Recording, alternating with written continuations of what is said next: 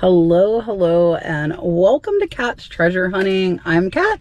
That is Dalton. We are at our little It's me. we're at our little local flea market in our hometown of Chiefland, Florida. And it's the winter, and typically our flea market is better in the winter because we get snowbirds. So even though it's 80 degrees right now in December, snowbirds are still here. And that's why they're here. Let's go see what we can find. All right, so we stopped to check out the outside booths first. This is actually a dealer that buys and resells just like I do, but she only sells in person, I believe. And I actually have found a Florenza piece with her before. I had to pay $25, so I would always check out her jewelry after finding that one really good piece. But this time, as far as the necklaces, she was wanting 10, and I don't think that I would be able to make much. However, this one is a really pretty copper wrapped amethyst, and that one she only wanted $5 for. So I'm looking to see if she has marked pieces, because again, I have found one there, even though I don't find very many often. And she had a bunch of pretty rings, but I think they were all costume. I don't think she had any sterling silver. And as far as rings, I do typically try to stick to sterling unless they're really impressive. Now, she had a bunch of really cute animal brooches and pins here, but she was wanting $5, and I try not to pay more than $2 for them, just because they will typically sell for about $8 to $12, so paying $5 is definitely too much. But I'll try and talk her down, because it is a great price if you're a collector, and it's just not enough room if you're a reseller. So looking through all of her glass cases, this one was a beautiful brooch, but she did want $10 for that. So she had a lot of things that I really liked.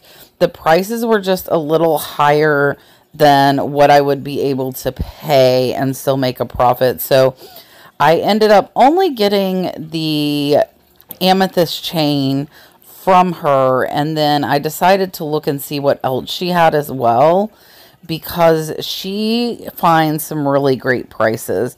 I like the flamingo, but again, I think $5 was just a little too much for me, being that I am trying to resell it. So we're going to walk around the rest of the table, see what she has that is not jewelry. And over here, she has some really cute pieces, and this caught my eye immediately. If you do not know, this is a carved fetish piece, and she said she only wanted $3. This one is probably worth $30 to $50, so I told her I would definitely get that one. And then, do you see it down there on the left yet? If you don't, you will in a second. This was a cute cast iron kitty cat, and I thought about getting it, but then I decided I would leave that there. But this here, if you do not know, is a Leo Ward Bluebird of Happiness. It is signed, and she wanted $5, and that is about the max I pay for those. They typically sell for an average of $15, so paying $12 I was okay. This crab was really cool. It said it was from Paradise, like D-I-E-S. I have not heard of that brand. Really cute, though. It opened to a trinket box, but I decided that I would leave it there. And Dalton found me a leaf. All right. Now we are in another booth, and I actually found some left-in shakers from the same dealer. So these are really cute Cocapelli salt and pepper shakers. These were $3 for the set. They did have the shelves marked different prices as far as the cost of the shakers, and I think I should be able to get 12 to 15 for those. The little gingerbread ones are actually cute too. I didn't see those while I was there. And these are little moonshine jugs. I thought about getting those, and at $3 it was an absolutely great price, but I decided I would skip them. We are now in the back of the booth, and this is an amazing Winnie the Pooh and Tigger piece. Now I picked it up, flipped it over. It is the Danbury Mint.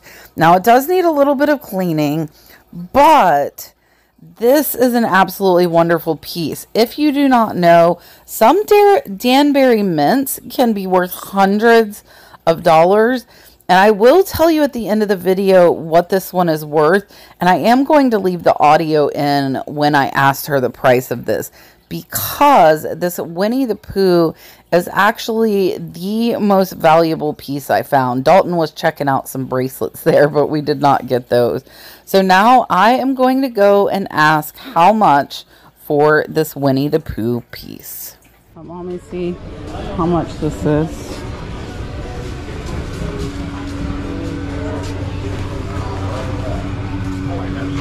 Oh, Snoopy is cool, huh? How much is this? I'm doing 10. I have the box. Okay, I'll take it. And then I got these.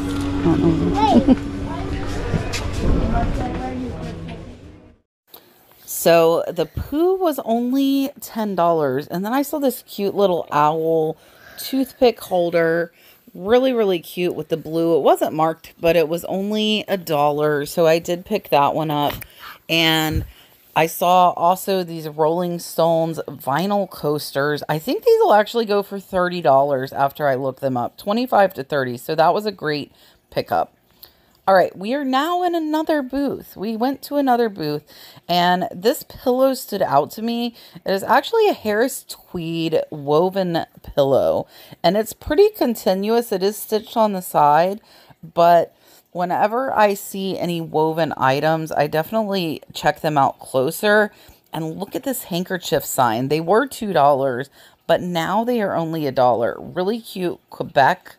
And we are going to dig through this basket. So what I look for with handkerchiefs is the colorful ones. You can see I'm pulling out the ones with floral designs. This one is super cute. This is a little Dutch handkerchief. And at $1, that is a great price. These should sell for $12 to $20 each, which is an absolutely great markup. You do need to watch to the end of the video because there's something special about these handkerchiefs. So here is another one with a pretty floral pattern.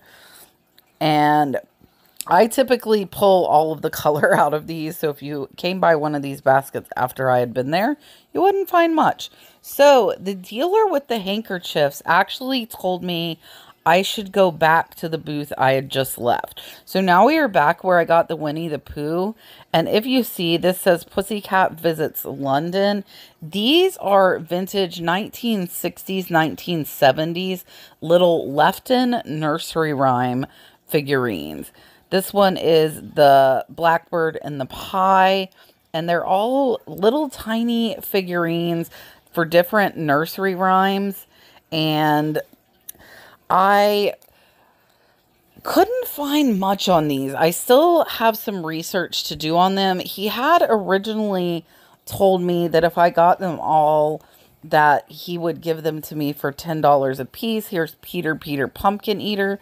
These are just so cute. And I didn't see them because they were in the case, in their boxes. None of them were out. And so I didn't notice them. The Hey Diddle Diddle, the Cat and the Fiddle. So with these, I was looking for damage. One of these was damaged, but I think that I can fix it. And he did end up decreasing the price for me because I wasn't able to find much info. And I felt like $10 was a little high to pay for each set. So we did end up agreeing on a price of $6 per set. So I paid $30 for all 5 of these. You can see I keep opening and closing and opening and closing. And again, I'm just looking to make sure they aren't broken. I did find the one little bit of damage. And if you know the nursery rhymes these are from, I think I only know Peter Pumpkin Eater, the Blackbird Pie, and that is it. So if you know the other, oh, and Hey Diddle Diddle, the Cat and Fiddle. So if you know the names of any of these other nursery rhymes, definitely let me know. You can see Dalton was out back petting their dog. Her name was Mia. Dalton absolutely loves animals, and Dalton and Mia were playing back there. So I did end up getting these. I'll show you them a little bit closer at the end of the video with the rest of my haul. All right, now we are back to the original booth. It's really cool. The dealer knows that I'm a reseller, and she brought me down to show me those left-ins to make sure I didn't miss them. And at her booth, this is the 1952, or actually 1951 Japan ashtray. I ended up leaving that there. I also saw this Hager planner. Now, the thing with the Hager planner, it was only $3. It did have its original Royal Hager sticker, but this is a really small, really plain pot. I'm glad I decided to put it back because they actually only sell for about $10. So I would not have wanted to pay $3 into $10.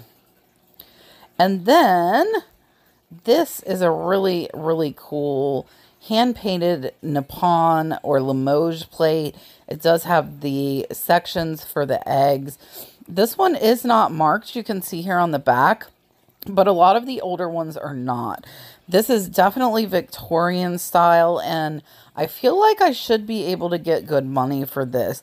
Now, she had it marked at $15, and she did end up giving me a discount of half off. The little egg sections there look small, so if this is something other than an egg plate, please let me know if you know. I would be interested. Now, this is a really cute stackable mushroom mug made in Japan, really, really mid-century modern, but the reason that I end up putting this back is because there's only one, and with stackable mugs, I really like to have at least 2, but 4. I had to show you guys this because it reminded me of me. All right, now I went back for a third time to the booth where I got the poo, and I saw this duck planner. I actually had turned it over, or it's a crock, sorry, not a planner. It is Louisville stoneware, and they wanted 10. They sell for about 60 to 80. Unfortunately, at the end, I did find some damage, and I will show you that. But this was our last pickup at the flea market. All right, so we found some good stuff at the flea market. That Louisville stoneware duck should go for like $50 to $80. I paid $10, and we found little nursery rhyme left-in figurines. I have to do a little more research on them, but those were really, really cute. So now we're on the way home, and we just saw a yard sale sign. So let's go see if there's anything here. All right, so this was actually the second yard sale we stopped at. The first did not have anything, so I ended up deleting that footage. Now here it says fabric. Now these are little like cutout and stuff, little do-it-yourself crafts, and I tend to do well with these. And I did look these up after the fact, and they do sell for about $10 per panel. So I got the 3 of them for $2, so I'm less than $1 in each, and they should sell for about $10 each. So watch for fabrics and little ones like that where they're panels that you have a do-it-yourself craft on. I have had really good luck with those. They don't sell for a ton, but they do sell. Now here, these Glade refills would be good for resale, but I like to use these in my house, so I actually was interested in those for myself versus just for the house. And you know, I always check the tumblers, because if you happen to find a Yeti cheap at a yard sale, you could make a really, really big profit. Now, over here, they had this rack with shirts. There were some really vintage looking shirts on here, and you'll see as I pull them out closer, this one is permanent press. They're kind of almost a Western style, probably, if I had to guess, from the 80s, but there are some really, really cool patterns. So I did ask her how much they were, and she told me 5 for $10, so $2 each. I love the stripes, and this one has a texture as well. It was another permanent press, and I am going to show you the tags up close of the ones that I did buy once we get to the end of the video. So you will see a complete haul from the flea market as well as this garage sale. There was another one that was a Western shirt, and I am looking at tags that I know are vintage, Look at this. This is a very, very classic vintage, and I think that one will sell well. So these shirts, when I can find them for $1 or $2, I definitely pick them up if they have a good pattern or a good look to them. Now here you can see there are more clothes folded, and I also saw this brand new pair of Crocs. Unfortunately, the Crocs were priced at $15. New, they run about $50, but they sell only for about $30 on eBay. And so paying $15, there really is absolutely no room for profit. So I'm glad I left them. I did not have signal to look up anything while I was at this sale. And I didn't see any brands of jeans that kind of stood out to me. And you guys can let me know if there's something I did miss. But this red gingham pearl snap on the bottom of this stack really stood out to me. This one is authentic Western wear, definitely a vintage piece. And then on the bottom, I saw this Florida Gators sweatshirt. And this one is Lee brand, Lee Sport, and it was only $1. So I had to get that one. And then, you know, we got to check out the purses. So up front here, this kind of looks like a Vera Bradley, but it's actually a Stone Mountain, and it is brand new with the tags. And I believe she had $3 on this one. Yes, $3 for brand new with the tag Stone Mountain. So I picked that one up, and I absolutely love this starfish one. This had a $5 price tag, but there was an original tag on it. The original price was $48. This is Kim Rogers brand. And this was a very, very pretty purse. Sorry for all my moving around. I was showing you the $49 price there. And last but definitely not least was this amazing Lily Bloom purse. So this is a Lily Bloom Easter purse. And Lily Bloom does some holiday versions. So this one should definitely sell well. Now, over on the table, I did pick up one of the dinosaur seats for Dalton. He said he wanted that. And on the back of this table here, this is a brand new Little Tykes. It was $4. This one is actually not vintage. Does look vintage, but it was from 2006. And there's only one listed in the UK for $30. All right, so first from the flea market, I got this Harris tweed pillow, and this one, it says hand woven in the outer Herades. This one is probably worth about $35 to $40. I paid $1. The Pooh is a Danbury mint. I only paid $10. I think I should be able to get about $100 or so for that. That was a great pickup. And then this duck, I paid $10, but I did not notice he has been repaired, if you see here. So I probably can still get about $40 for him, but I was hoping to get $70. He has a Louisville stoneware. I paid $5 for the Leo Ward Bluebird. Dalton wanted this $2 cobalt blue for candy. This cute little owl toothpick holder, not marked. I got that for $1. And then the Coco Pelli shakers were $3. And then I got this beautiful copper wrapped amethyst. Really, really like this one. I did pay $5 for that one. That will probably be on one of my whatnots. I am going to give away all of the handkerchiefs I picked up. So this will be the giveaway for this week. Put Hankies, Hankies, and you will be entered. I only paid $3. This is actually a fetish wolf, and I might give that to Brad for Christmas because he likes some of my fetish necklaces. Then I got these Rolling Stone coasters for $3.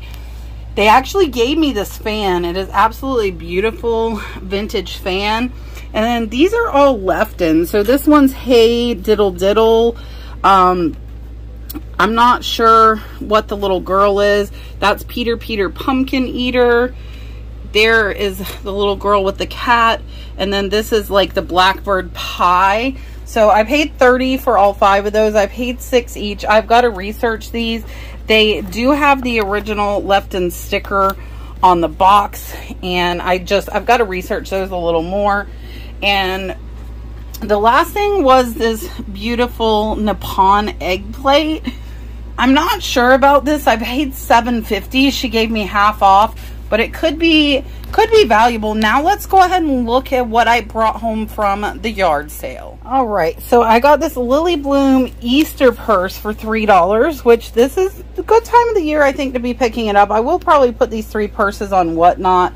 This one is a Kim Rogers, very pretty, new with tags, starfish purse. And then this is a new Stone Mountain purse. Now, I did pay $5 for the Duck Commander collection, and I should not have. This is only going to sell for $8 after fees. It might be a little bit of a loss.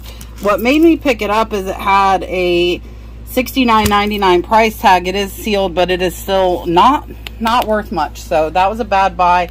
Let's go ahead and take a look at the rest of what I got. All right, last, I got this box of Glade plug-in refills for only $10. I probably will keep these for me, but it's crazy because those refills are like, I want to say $5 a pack, and I got well over 10 packs, so I probably will keep those for me.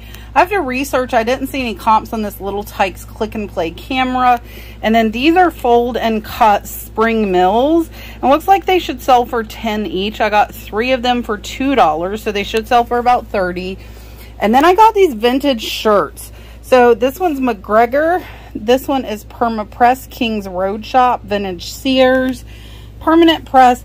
All of them are vintage. They should go for about $15 each. I paid $2. This one's a Montgomery Ward, Sterling Ivy Shop. Really cool gingham on these 2. And then this one's authentic Western shirt from JCPenney's. This is a vintage Lee Florida Gators shirt. So not too bad because I should make about $10 each on these. So that's $60. This one will probably be another $20, $80, another $20 after fees there. So about $100 to $120 in profit there, so not bad. So again, if you want to join the giveaway for this week, it will be for the handkerchiefs. Put hankies in the comments. I appreciate you all watching. I will see you all on Monday on the Nurse Flippers What Sold.